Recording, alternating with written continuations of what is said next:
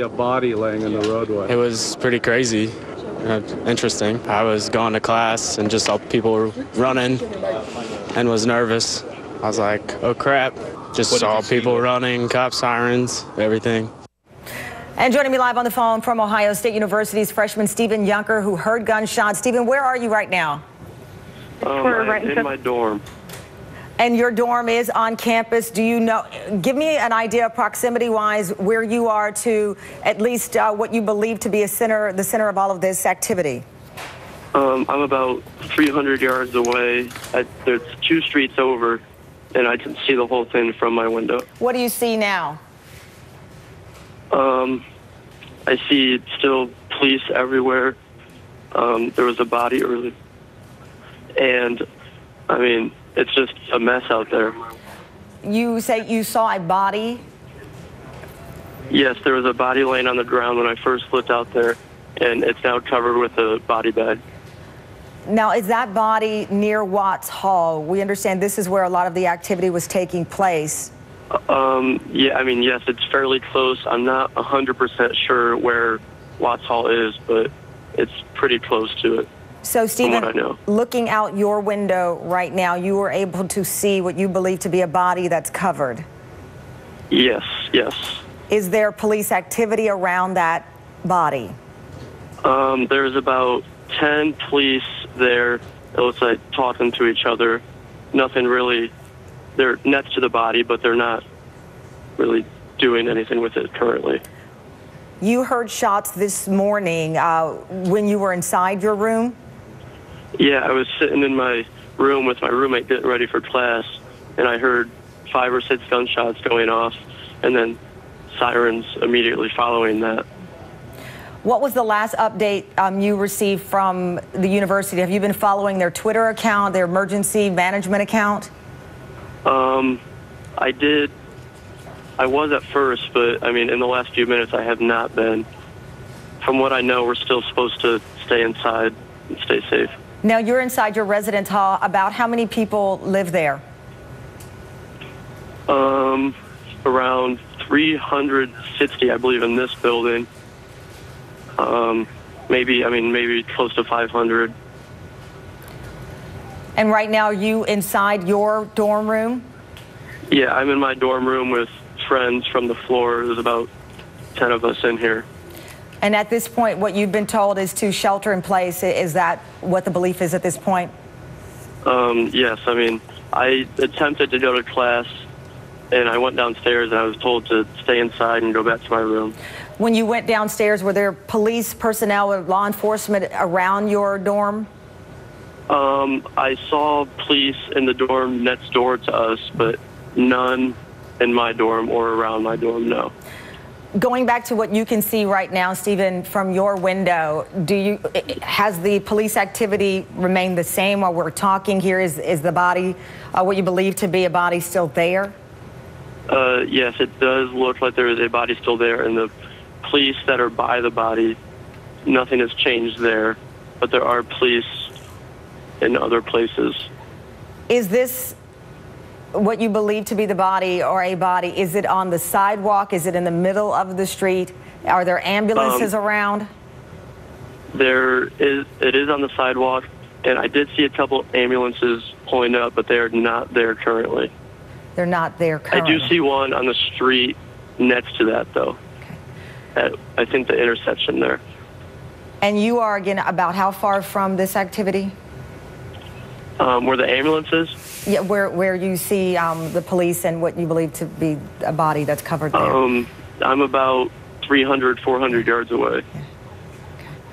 All right. Well, Stephen, obviously you have to heed what you're being told right now and to shelter in place. You're there with other students. I know that this is absolutely frightening and the information is limited, but I appreciate you. It is very scary, and I'm sure that your parents and your family would want you to call them right now and let them know that you are okay and heed the advice of the authorities here at this point. And I know it's very, very scary here, but please call your family and let them know you're okay. Will do. We also have on the phone with us another student, Nicole Kreinbrink. Nicole, where are you right now? I am in Scott Lab, which is a couple buildings from Watts Hall, where this all took place. Did you hear gunfire? No, I never heard gunfire. I was on College Road, or walking along it, and I was getting ready to cross the street, and I saw there was a big crowd of people outside. And so, I saw a car coming, so I waited, and this car just swerved and just ran into the whole group of people, and it hit a cop really bad. So I ran over there because I saw the cop. He's rolling around, and I could tell he was in a lot of pain. So I was just going to try and offer some help, and all these people were running and screaming and yelling, and these girls told me, they're like, "Please get up, get up." So I just ran with them, and so we ran more north campus by Curl Hall, I think. And I asked them why they were all standing outside, and she said that someone pulled the fire alarm. So this had to be planned out.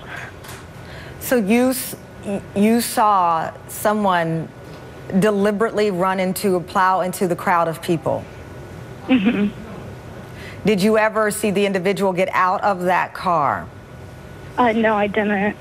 I saw him hit all those people, and all I could just see is that cop rolling on the ground, and I could tell he was pretty hurt. So I initially ran over there to help him, but there's so many people running and telling me to run, and I got to him, and I decided to turn around because at that point, I thought, what the heck? I've never seen anything like this. This has to be planned. My intuition told me to run. So Nicole, let me get this clear here. So the officer was standing by. Was that officer there responding to the reports of gunshots?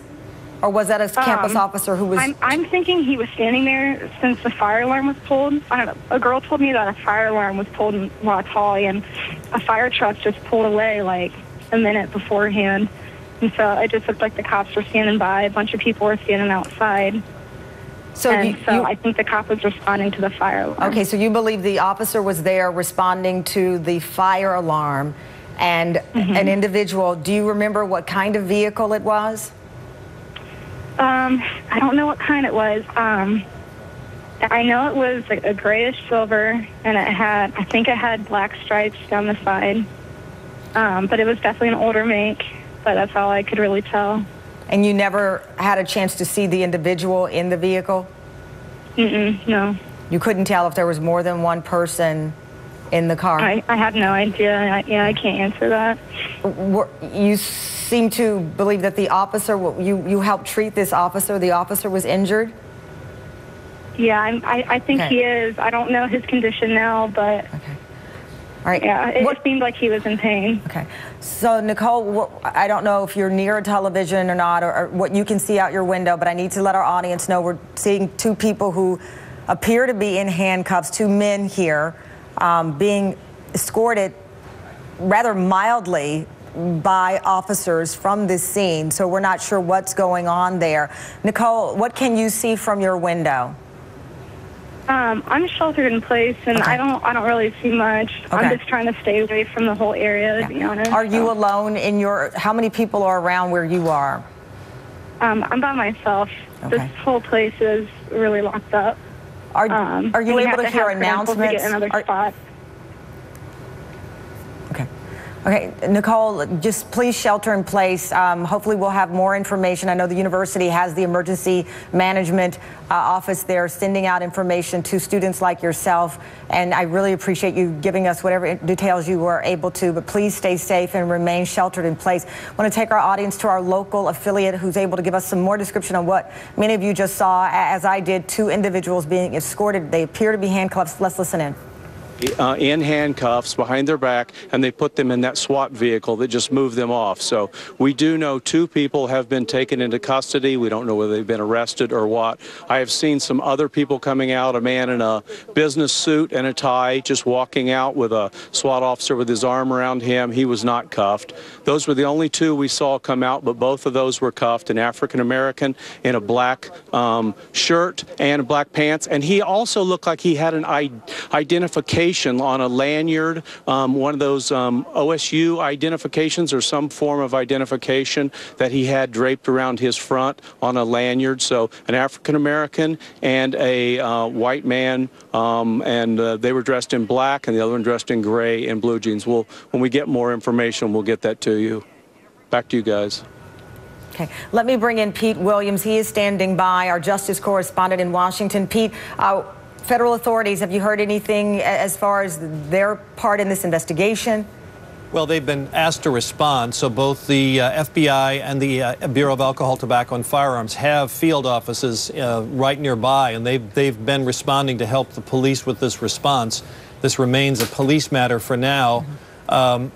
We believe that they have suspects. Now, I don't know whether it's the same people who were taken into custody, whether those people that you were talking with the local affiliate about who were arrested or at least detained are wanted for questioning, or whether they're considered suspects. We don't know that yet. The information flowing back here to Washington is a little behind here because the scene of the action is Ohio, and the federal authorities at this point are very much in a help out mode. It's not their case. So, the information we're getting here is being passed along by the local authorities, who, as you may understand, have their hands full. We had heard some time back that there were as many as 2 suspects at one point. Now, Tamron, this happens a lot in these situations where people say that there's more than one suspect, or even the authorities think there is. So we don't know yet whether there in fact is just one suspect or 2, or 1 or 2 people believed to have been involved in this attack. We did hear earlier that one of them was 20, possibly a student at OSU, but all of that is to be confirmed. We just don't know much to pass along to you that we can be confident and that is confirmed. Pete, a lot of people are asking about the open carry and what are the rules in place for the university. Ohio is an open carry state, but we've talked about this before. Different universities are able to implement within the law certain restrictions. What do we know about the Ohio state? I don't know. I'll have to look into that. I don't know what the law in Ohio is. You're right. In some states, the campuses have tried to restrict open carry on campus and have not been successful in some states. In others they are, so we'll have to see what the law is in Ohio. Okay, we'll get that clarification. Thank you very much, Pete. I have Rahima Ellis here with me as well, and let's bring in former ATF Special Agent Jim Kavanaugh. Jim, let me start with you. This is a massive campus, as I mentioned it, by population of enrollment, the 3rd largest. The campus itself, 16,000 acres, 1,293 buildings. The center of all of this activity, at least right now, is this building, a materials science and engineering building. It's not a residence hall. It's called Watts Hall on campus. What do authorities, when you're looking at such a massive amount of space and a huge population, a lot of these kids just got back last night from Thanksgiving?